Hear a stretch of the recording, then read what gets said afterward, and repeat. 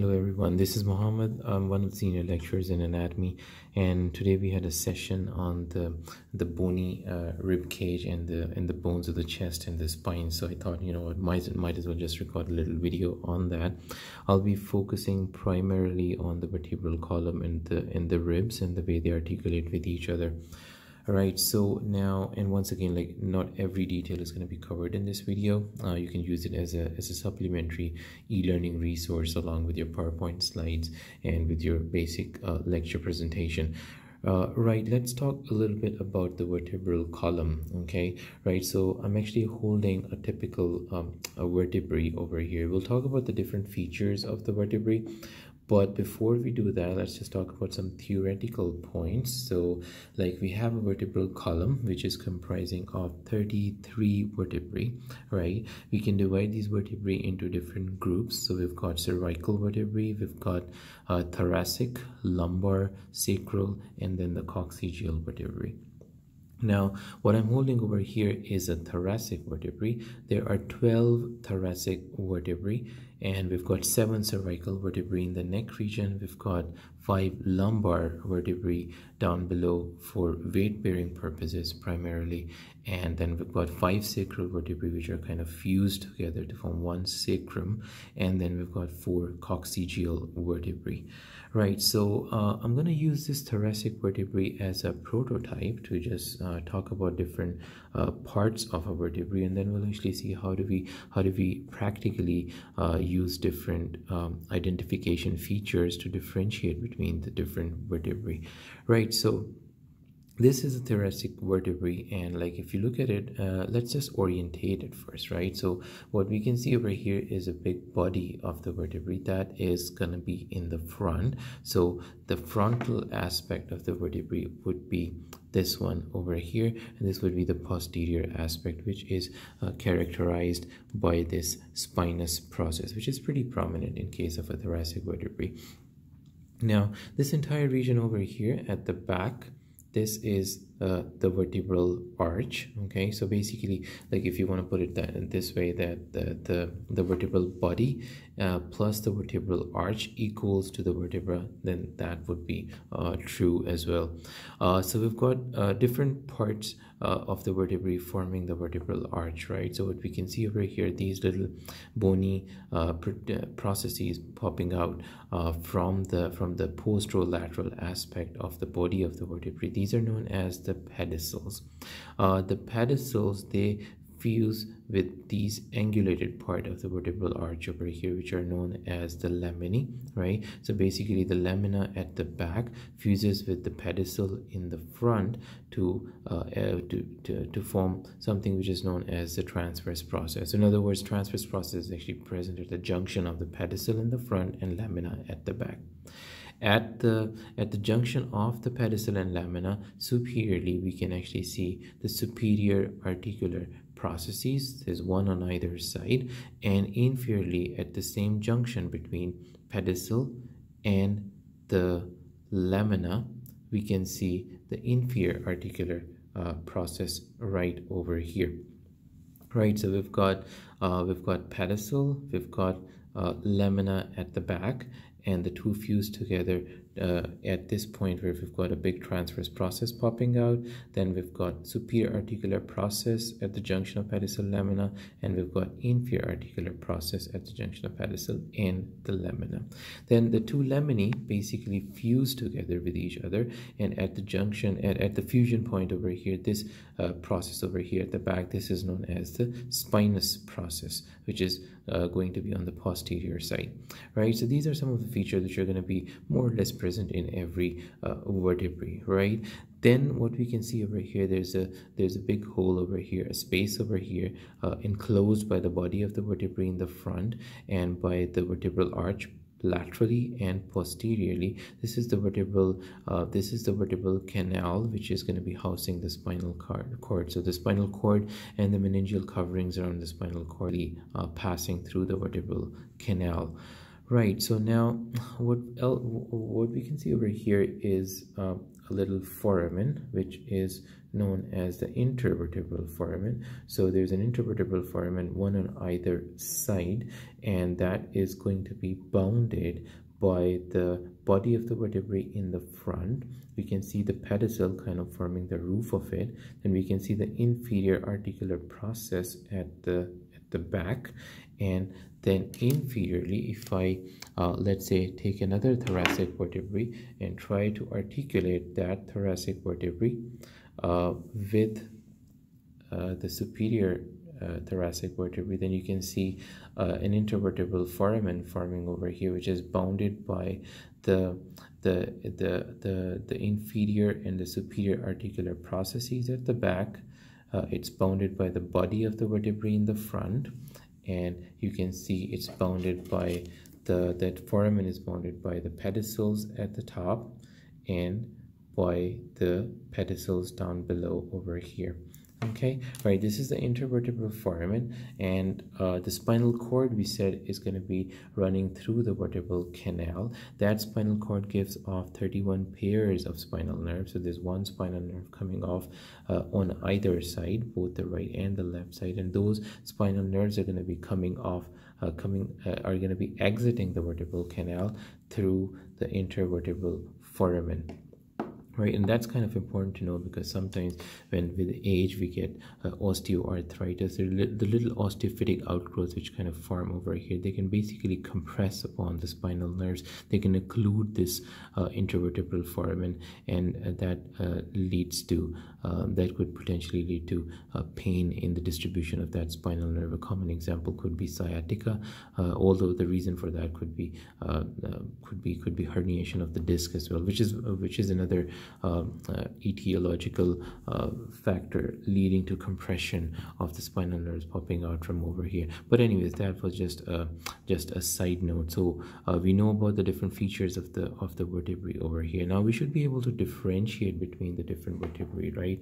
For instance, like if I show you this vertebrae over here, okay, and compare it with this vertebrae here, then what do you think? Which vertebrae are we looking at over here, right? See, this vertebrae here has a huge body to it, right? That huge body is a characteristic feature of a lumbar vertebrae, because the lumbar vertebrae are the weight-bearing vertebrae of our body. And so they have to have a huge body associated to them. Contrary to that, if you compare that with the thoracic vertebrae, the body is not going to be that large in size. And then what we can see over here, we can see the same basic features over here of a vertebrae. We can see the two pedicels popping out on either side from the posterolateral aspect of the body, and then we can see the laminae at the back over here. We've got a lamina over here, we've got a lamina here. The laminae fuse together at a point where we can see posterior spinous process, although here the spinous process is not going to be that obliquely directed downward. It's not really that long either, as we saw in case of a thoracic vertebrae, or even in case of cervical vertebrae.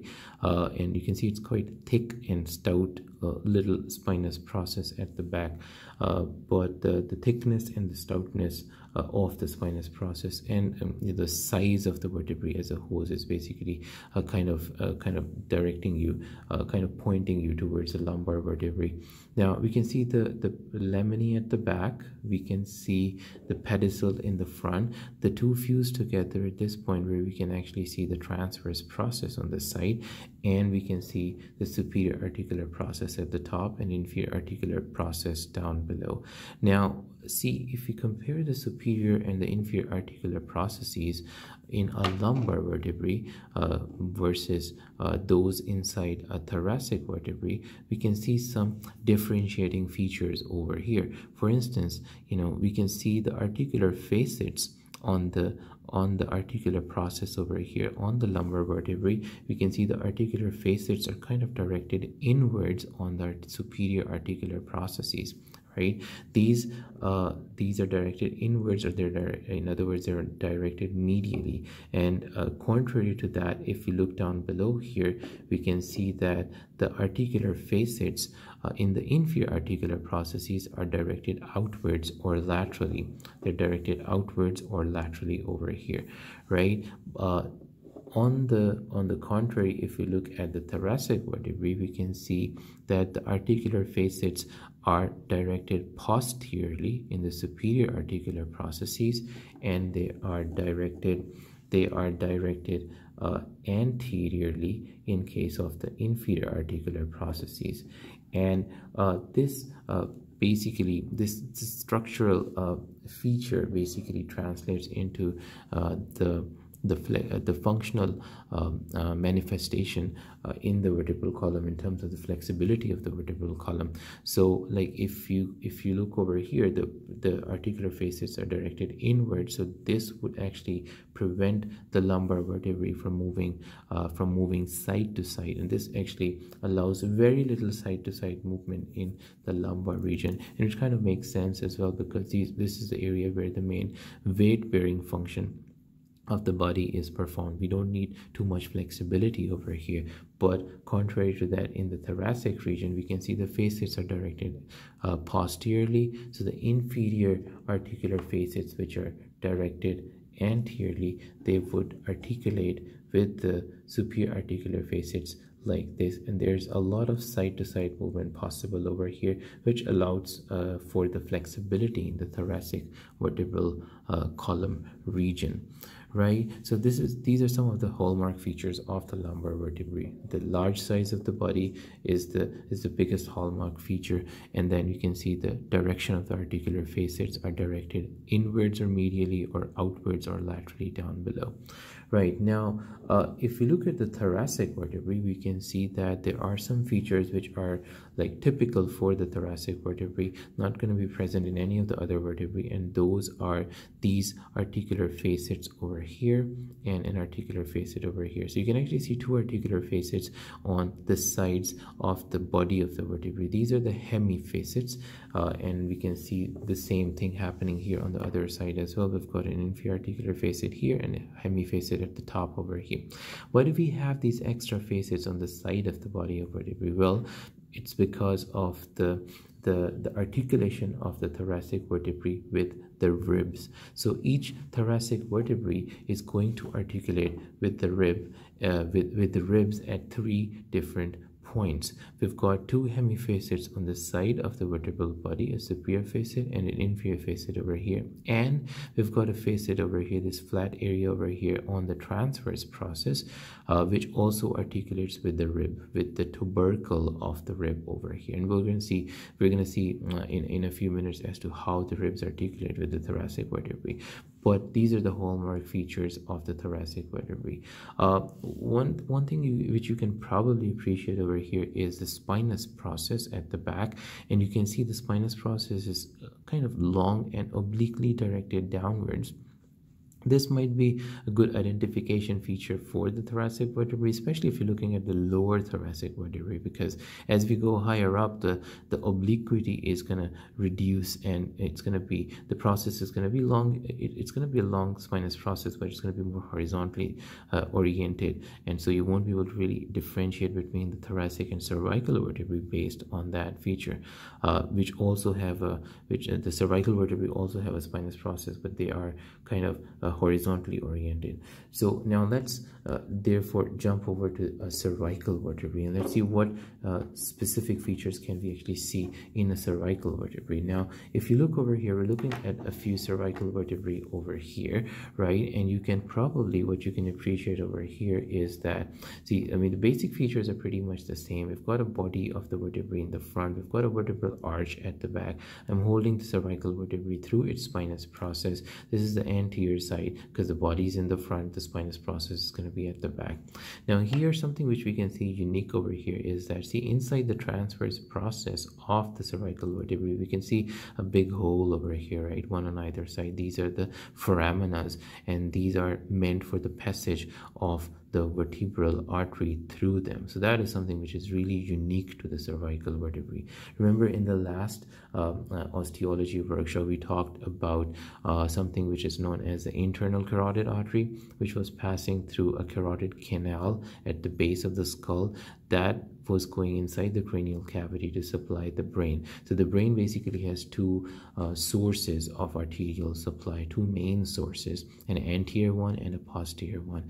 Anterior one is through the internal carotid artery, which we talked about in the previous session, which passes through the carotid canal and then enters into the cranial cavity to supply the brain. The posterior circulation is via the vertebral artery, which is a branch of subclavian artery, and the vertebral artery passes through these foramina inside the vertebra, inside the cervical vertebrae, to eventually reach up into the foramen, through the foramen magnum into the cranial cavity, and then supply the back of the brain. Let's just put it this way for now, although I'm just oversimplifying things because they're going to anastomose with each other, and there is a lot of collateral circulation as well, right? So anyways, so this foramen is a highlighting feature of the cervical vertebrae. Then if you look at the cervical vertebrae at the back, see the spinous processes are kind of bifid, right? This fork-like appearance or bifid appearance of the spinous process is once again a highlighting feature of the cervical vertebrae, right? Once again, we're looking at another cervical vertebrae. We can see the foramina inside the transverse process. We can see the foramen over here as well, through which the vertebral artery is going to pass through, and the spinous process, although shorter in length, this might be a higher cervical vertebrae, but it still is bifid over here. Spinous process is bifid over here.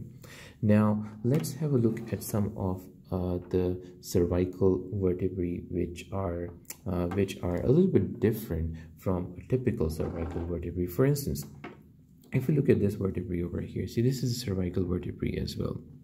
However, there are certain differentiating features over here which kind of differentiate them from the other typical cervical vertebrae. For instance, like see at the back over here, it's got an anterior arch to it and a posterior arch to it. And at the posterior arch, we've got a posterior tubercle, but the spinous process is literally missing over here. Okay, right? And then if you look in the front over here, the vertebral body is kind of gone as well, right? This might be a bit confusing, but if you look at the transverse processes here, see the transverse processes still have those foramina for the passage of vertebral artery. So based on this feature, we can't really miss a cervical vertebrae. Now this is the first cervical vertebrae, and that is known as the atlas, and we can see the superior articular facets on the articular processes of the atlas vertebrae. They're directed upwards as if you're holding a cup. These articular facets are going to articulate with the base of the skull. So if you look at the base of the skull, we can see that we've got two occipital condyles over here. These occipital condyles are part of the occipital bone, and they are going to articulate at the atlantoaxial joint. Right, so now if you look at the atlas over here, you can see that the body is kind of gone over here. This body, from an embryological perspective, this body is actually stolen by the C2 vertebrae, which is the axis vertebrae, right?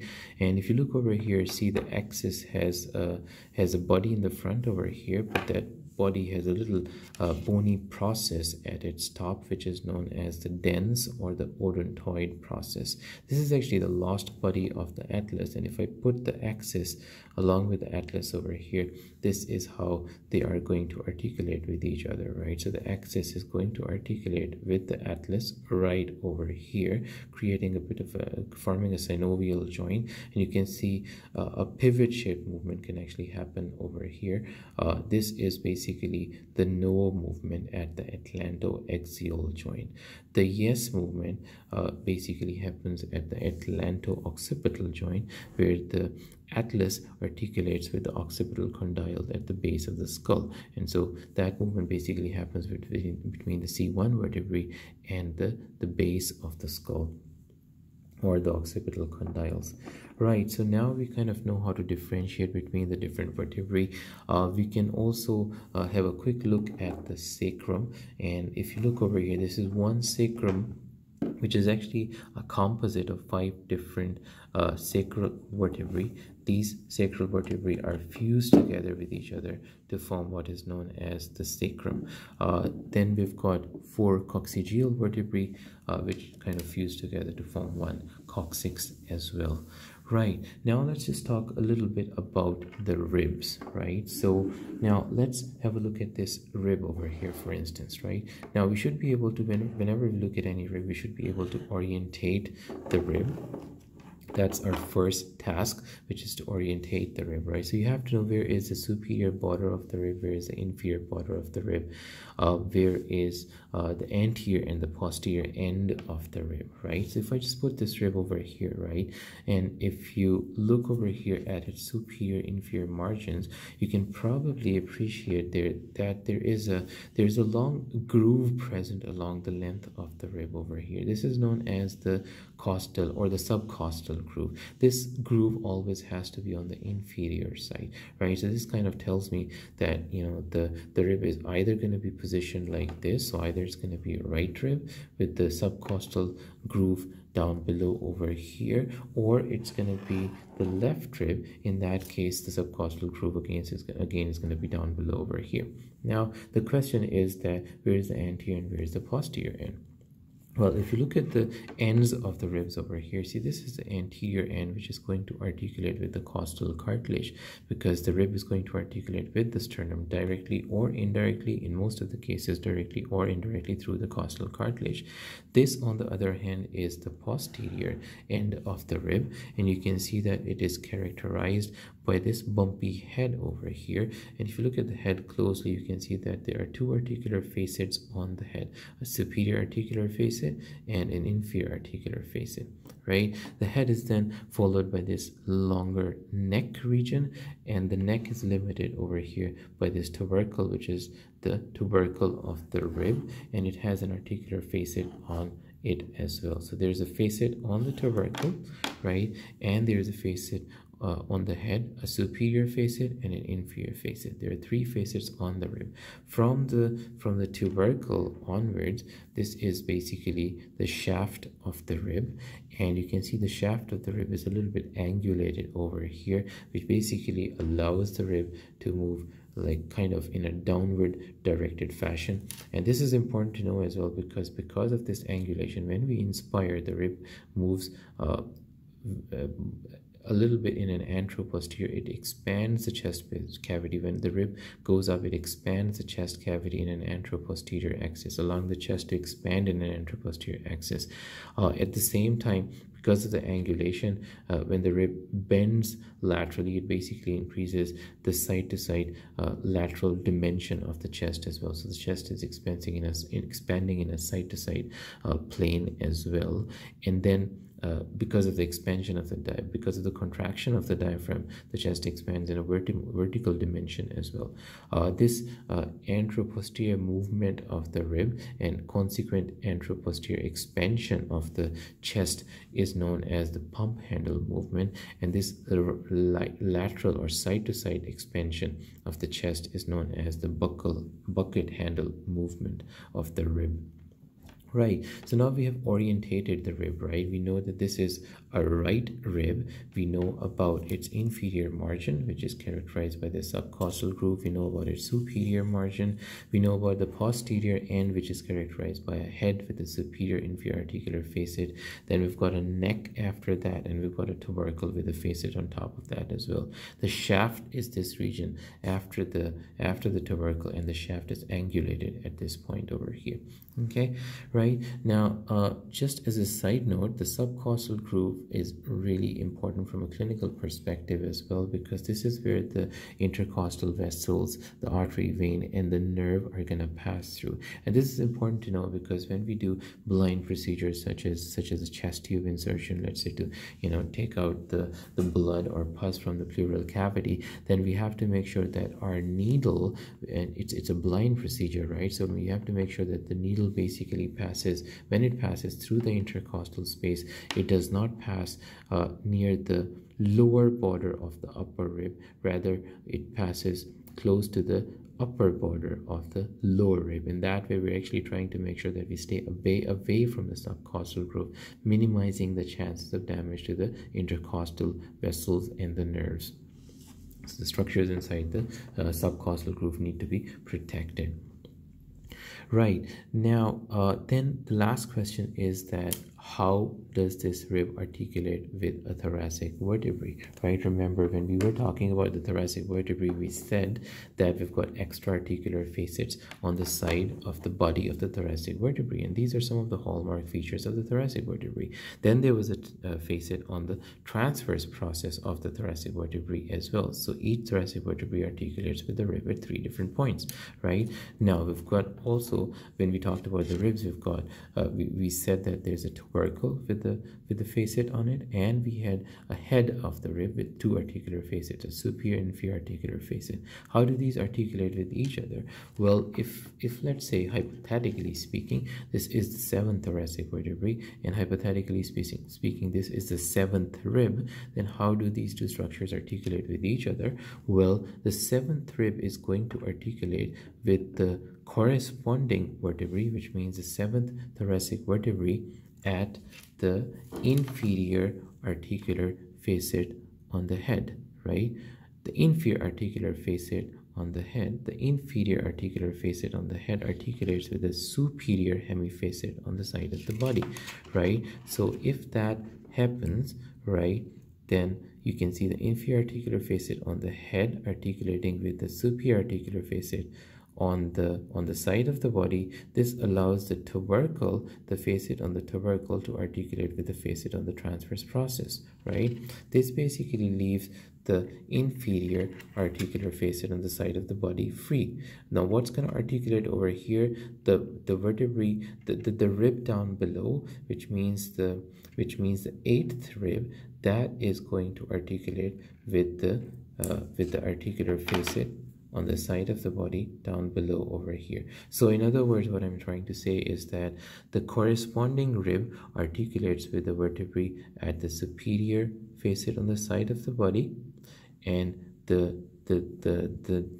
lower rib is the next corresponding lower rib is going to articulate with the vertebrae at the lower facet. Okay, right? Another way of remembering this is that there are 2 facets on this on the head of the rib, a superior and an inferior facet. The superior facet on the superior facet on the head is going to articulate with the inferior facet on the side of the body of the vertebrae. Okay, and the inferior facet on the rib, on the head of the rib, is going to articulate with the superior articular facet on the side of the vertebrae of the corresponding vertebrae, right? So the 7th rib is going to articulate with the 7th thoracic vertebrae at the superior hemifacet on the side of the body. Okay, and then the transverse process is going to articulate with the tubercle of the rib. Right, hope this was beneficial. See you next week in another osteology workshop. Thank you very much.